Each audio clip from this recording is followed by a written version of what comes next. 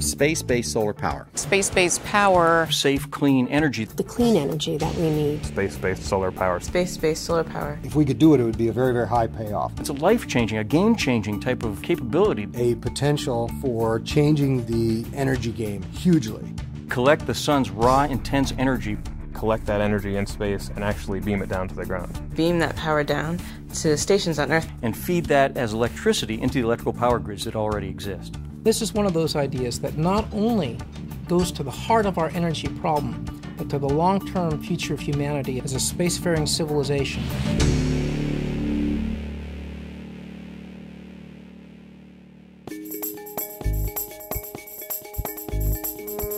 I'm Lieutenant Colonel Peter Garretson.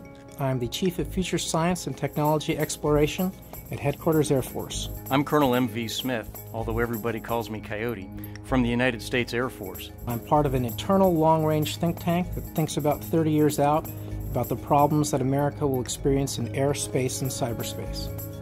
What we were looking at is what were the possible triggers for wars that could happen, and what could we do to avert them?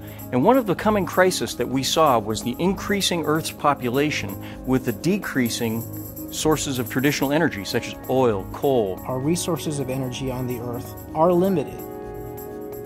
We realized that we had a source of energy that could be developed endlessly into the future.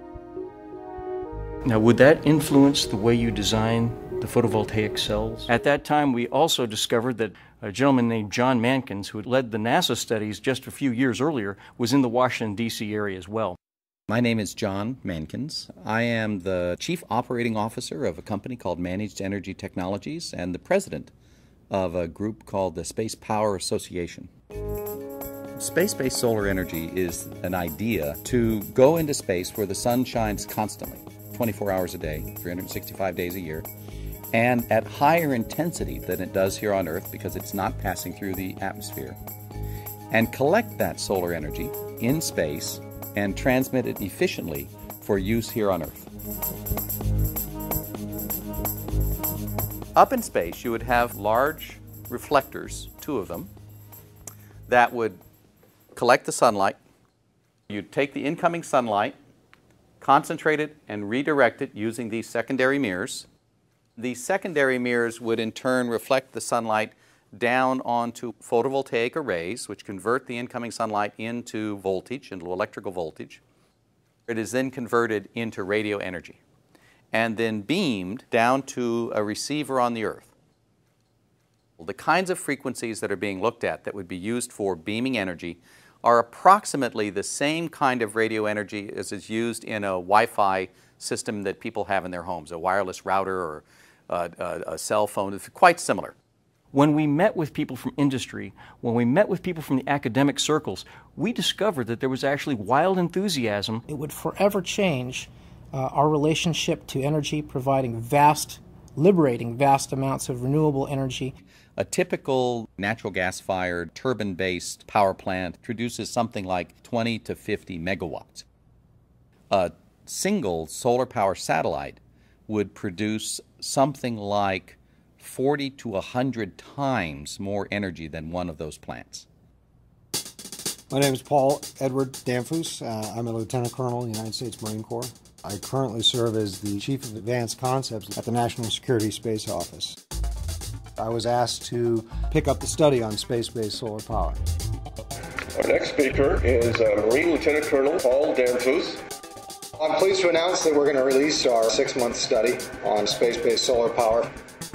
October 10th in 2007, we released our space-based solar power study. The National Security Space Office study was essentially the first major paper looking at what space-based solar energy might mean for energy security for the U.S. There was a fairly significant turnout of press, but I think it was only the tip of the iceberg, because what followed in the many months after that was coverage not only in the aerospace media sector, but the energy sector, the environmentalist sector. environmentalist blogs started catching on to this.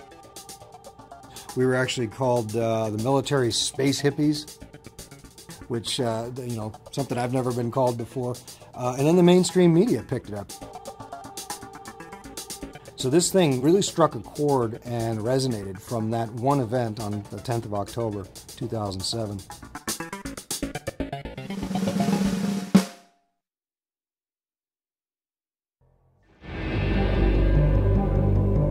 Space-based solar energy is an idea invented in the 1960s by a gentleman named Peter Glaser. Back to when O'Neill and Glaser were promoting this idea. One solar power satellite could supply as much energy as 10 nuclear power plants. It isn't restricted just to those countries which have oil or coal or natural gas. Improving the condition of all of humanity by providing them with inexpensive, clean, renewable energy. A global energy supply system. In the 1970s, when there were the oil shocks in the United States, there was a strong interest in alternative energy, including space-based solar power. But all of that was based on the technologies of the 1960s. And so you needed huge factories in space. The business case just didn't close. The technology just wasn't advanced enough. The whole idea that we would somehow go from, say, Skylab to building cities in space in one step was so unimaginable. Another reason it failed, even in terms of research and development, was, of course, that around 1980, the prices of oil dropped. And so the impetus for any kind of advanced energy research collapsed.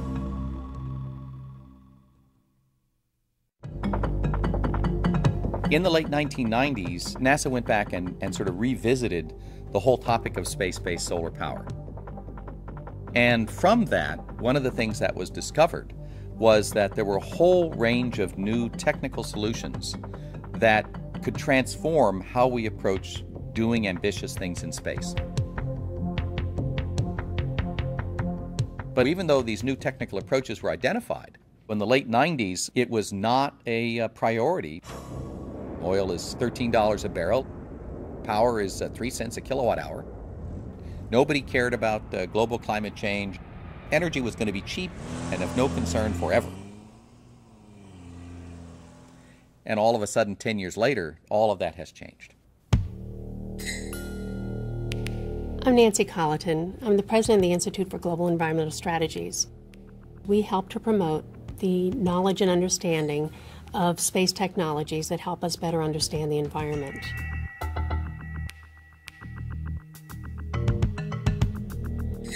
The challenges that we face right now with regard to energy and the environment are so compelling. Looking at the energy problem. Where's that energy going to come from? Looking at climate change. Figure out how we're going to deal with a climate that's changing and how it's going to change in the future. We're facing an environmental contamination problem because of our consumption of carbon-producing fuels. Increasing populations, dwindling resources. Energy is going to continue to be a major challenge for the global economy. In the developing world, there's needs like, just basic needs like clean water and power that are not always met. My name is Danielle Adams, and I study aerospace engineering at the Massachusetts Institute of Technology. We've developed ideas with space-based solar power to help in the developing world. Ideas for how you can use it for transportation, for water purification, for electricity. Space-based solar power can be broadcast anywhere in the world. Think of what that means to places like sub-Saharan Africa that have no infrastructure whatsoever. Think about what it also means to people that are in disaster areas. And when you look at the kind of growth that developing nations and developing economies are bringing, you realize that it's going to take a lot more energy to fuel the world. Space-based solar power is one of those options that can, in fact, provide a substantial fraction of what the global economy will need 20 years, 50 years, 100 years from now. If we take the 100,000-foot view of this whole thing, it's very large.